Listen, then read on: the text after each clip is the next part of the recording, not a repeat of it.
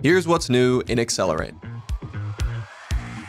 aXcelerate now supports Stripe as an integrated payment gateway, allowing you to leverage the Stripe platform to process payments throughout the system.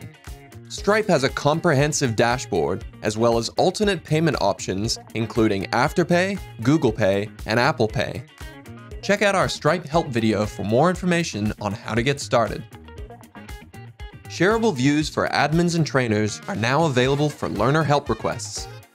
Views allow you to save a set of filters and display fields so that they can be accessed more easily. Saved views can also be shared with other members of your team.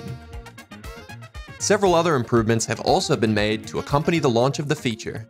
These include a dashboard widget, accessing help requests on contact profiles, file attachment improvements, and more.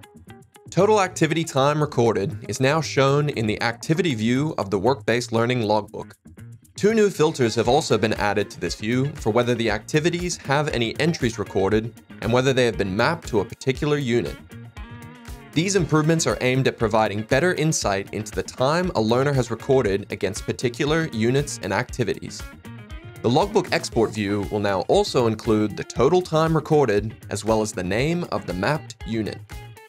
New display components are now available in the online assessment authoring area.